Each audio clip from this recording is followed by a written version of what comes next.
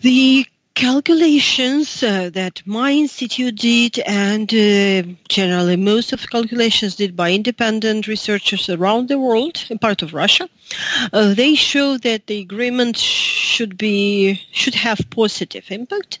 The smallest but quickest is a positive impact due to elimination of tariffs, but taking into account that the level of tariffs was not huge, the impact is also small. For example, Ukrainian average tariff around for all countries in the WTO that have no preferential trade with Ukraine, the average tariff is 4%. It's absolutely clear that it's not the game changer. What is more important is the elimination of non-tariff barriers, the reform of customs services, which I didn't mention yet. It is the issue of trade facilitation, that automatic uses of customs procedure, a lot of electronic documentation, single windows, same classifications, etc., to ensure that the border is not a physical barrier, because the estimates can count that 10 or more % of costs come from these border controls. It's not the tariff, that's tax, but it's just the losses of time and energy to fulfill all controls.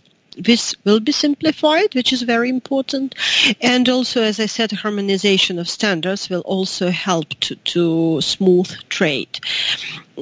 Plus, actually, these trade facilitation issues will benefit Ukraine not only in trade with European Union. We have other benefits in trade with other countries, because everybody has to cross the border if they want to trade.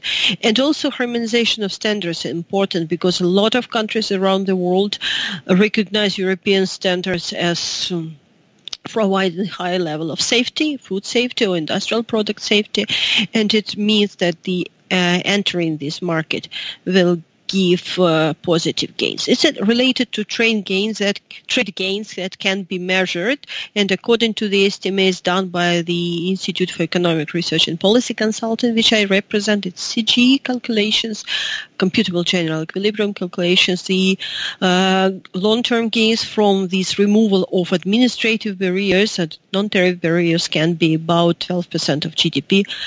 In addition to the current trajectory, it's without technological changes, without changes in business environment, without additional external investments. But what Ukraine actually expects is much faster growth due to changes in the business climate, making it much more predictable, establishment of rule of law that makes the country much more attractive for investors, domestic or especially foreign, which would bring modernization to the economy and will jumpstart the growth to much higher level. Because according to the current estimates, after almost 4 years of decline, and very deep decline 2 years ago, in 2016 we had 2% growth in real GDP, which is good, but actually way too low for Ukraine. Ukraine needs much faster growth given the deepness of the previous shocks, and actually they need to progress.